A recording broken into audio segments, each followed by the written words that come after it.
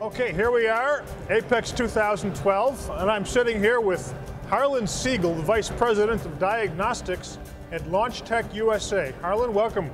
Well, thank you, Elliot. And I understand you have a new product you're showing, the CReader Pro. Absolutely. Can you tell us about it? Yes, yeah. Our CReader Pro, actually this is the 129 series version, is a pretty interesting product because our long history of CReader product lines, this is the first time we've actually entered the professional portion of it.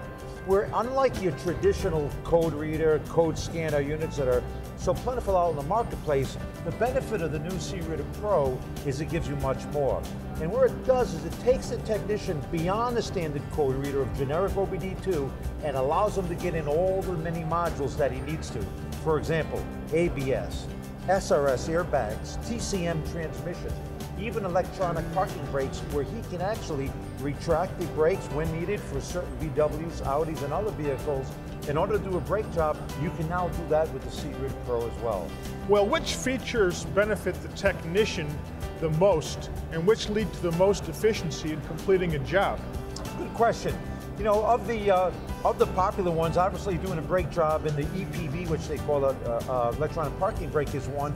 But one of the real important ones is any of the shops that are doing alignments out there, so many cars today require an electronic steering angle reset, where we put the steering wheel back to a 0-degree calibration, but that calibration is actually done through a scan tool.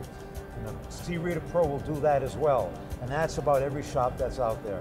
Now, how can future enhancements or coverage be added to the Launch CReader Pro? You know, with our Pro line series, we're very familiar with upgrading products on a weekly update. In fact, last year on our Pro line series, we had over 850 weekly updates. We're going to be able to extract from that knowledge, from that database, to keep the CReader Pro updated as well. So, in order to get the unit updated, as we come up with new capabilities, new coverage, and new features, it's simply going to be done on the internet through a little micro SD card, and it takes just seconds to do.